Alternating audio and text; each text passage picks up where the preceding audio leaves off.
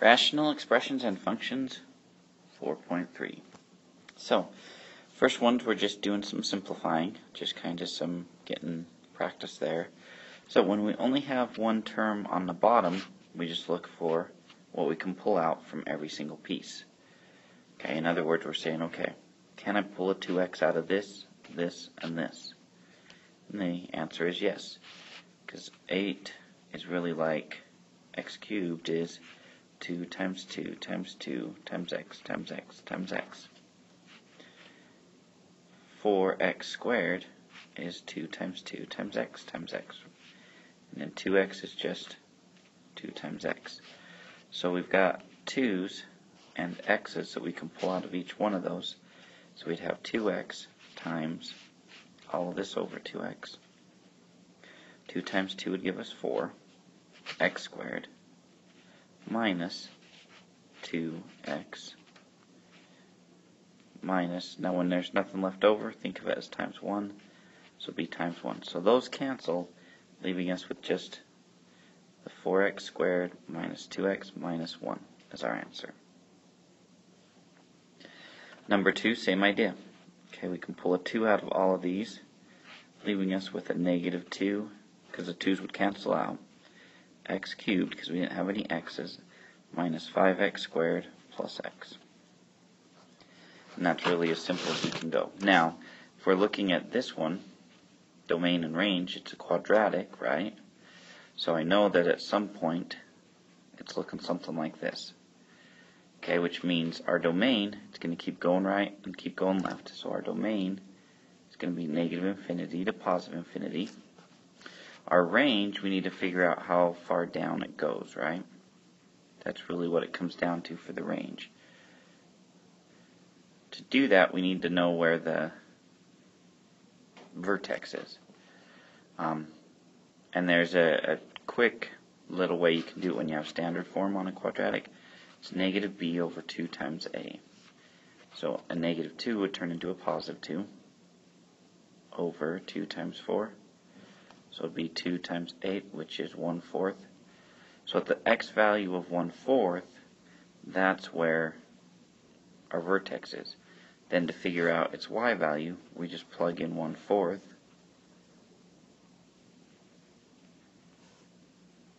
into our equation.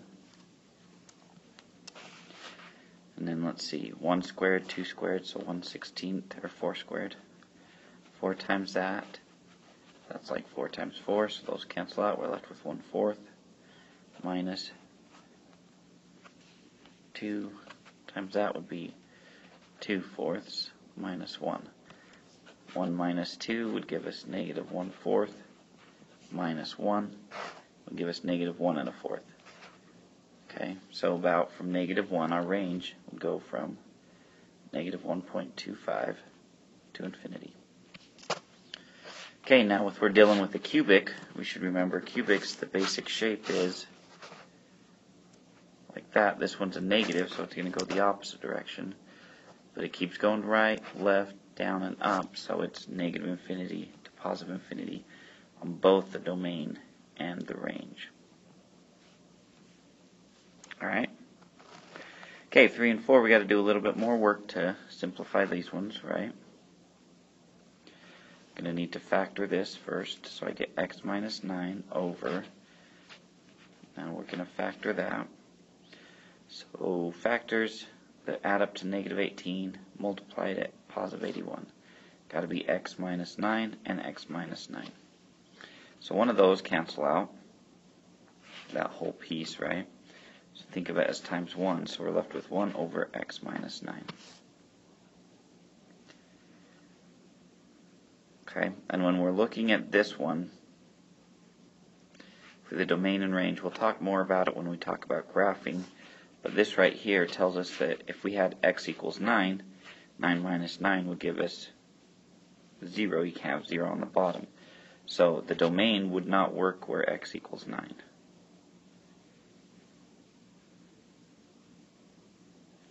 But the domain would basically be negative infinity to positive infinity with that exception of 9. That would be kind of the part that doesn't work. In the range, same idea except for a horizontal asymptote, that would be at the x-axis. Alright, number 4. But if you don't have the domain and range of these ones, that's fine, because it can be kind of complex. So we've got x squared minus 4. Remember, that's the difference of squares, so x squared minus 2 squared translates to x plus 2 times x minus 2. That's the special case.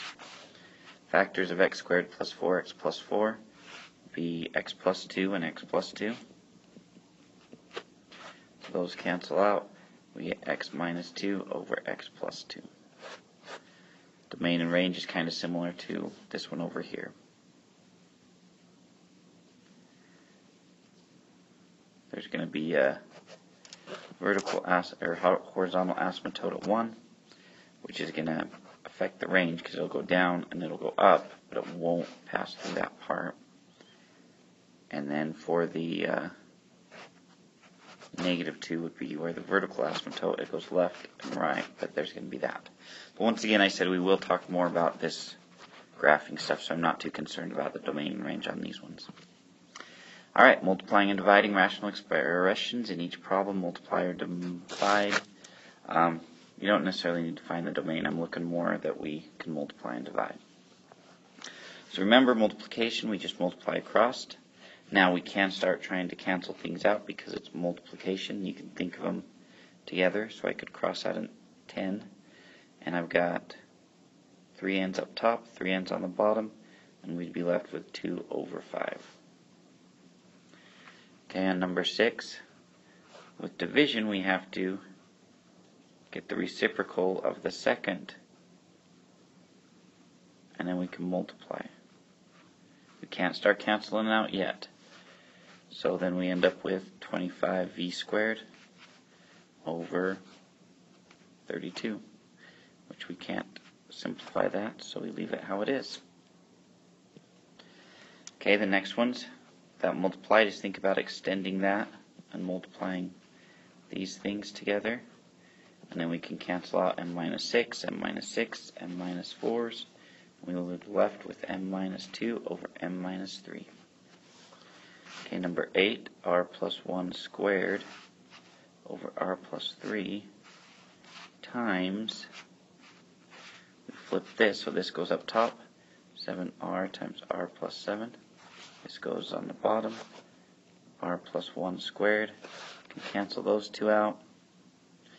I don't see us being able to do anything else. So 7r times r plus 7 over r plus 3. If I really wanted to, I could multiply that in and go 7r squared plus 49r over r plus 3, but you don't have to.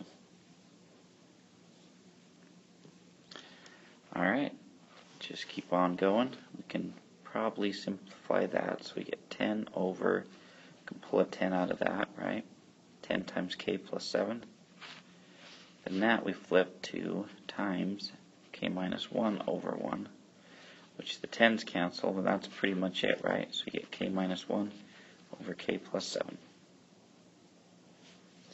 For number 10, we can pull out 5, right? And a k squared, so 5k squared times k minus 10 times that 10k over 10k times, we can pull out an 8 times 3k minus 10. Oh, and that, if I pulled out, would be a 3k, wouldn't it? So 3k minus 10, 10k, so we're left with 5k squared over 8, which we can't reduce any further. So see, the multiplication and division isn't too bad. You just got to simplify and then do what you can. So we get 7v on top, pull out a 5 and a v, giving us v left over minus 8. Make that multiply, get the reciprocal. So times, now this bottom is like v squared minus 8 squared. When you have that difference of squares like that, it turns into, and we had to flip it, didn't we? So that should actually go on top. So times v minus 8 times v plus 8. Over this one, we can pull out a 5 again. So we get 5 times v plus 8. So those cancel out, those cancel out. 5 times 5 gives us 25. The v's cancel out, so we get 7 over 25. So some of these can simplify pretty far down. Okay, number 12. So 21b minus 9. We don't need to factor those out. We can eliminate those right off the bat. And then we get 3b squared over b squared plus 3b minus 54, which we can try to simplify that bottom one into factors, but it's really not going to make a difference because it would be, let's see, factors of negative 54 that add up to positive 3, 9 and 6, so it would be b plus 9, b minus 6, which that doesn't do anything for us, so you don't need to do that. You can, but you don't have to. Alright, so 13, so now we got a lot of stuff going on here. So first of all, I know that I'm going to flip these. So I end up with the left side, which I want to simplify. N squared minus 11 plus 28. Factors of 28 that make up negative 11. Well, it could be n minus 7 times n minus 4. You can use the box method on these. But these simple ones, you might be able to just go through like that and figure it out. Over, we can pull out a 9n squared, leaving us with n plus 10. And then we multiply that and flip. So this part, which is actually the same as this part, would be reduced the same, right? 9n squared times n plus 10. And then this top, factors of negative 20 that add up to positive 1 be n minus 4 times n plus 5. So those cancel out because one on top, one on bottom. Those cancel out. The n minus 4's cancel, leaving us with n minus 7 on top, n plus 5 on the bottom. So then we take a look at 14, clear out some space. Same thing here. So we got to factor this, and this. So factors of 36 that add up to 13 would be not 6 and 6, 9 and 4. Yep.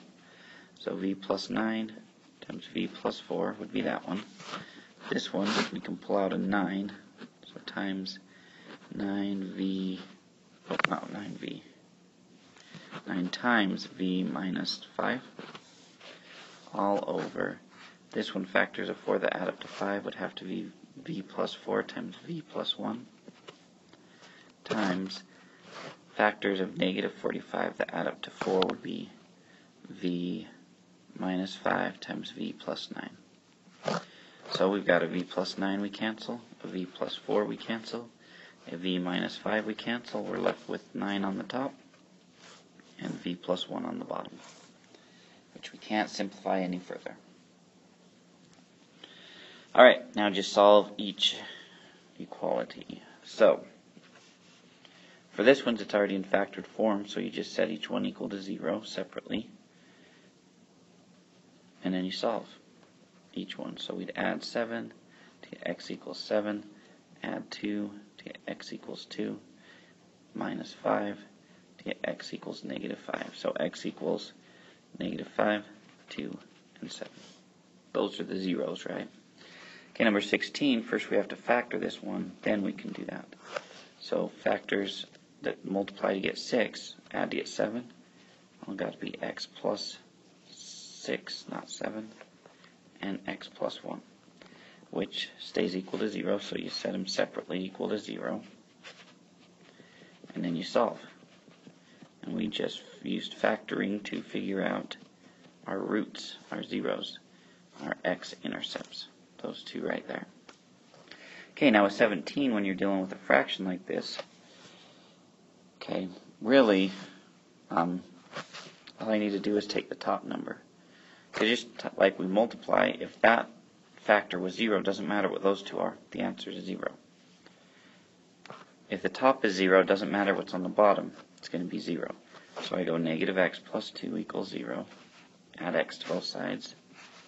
And I end up with 2 equals x, which would be my x-intercept, my factor. Alright, so there we go.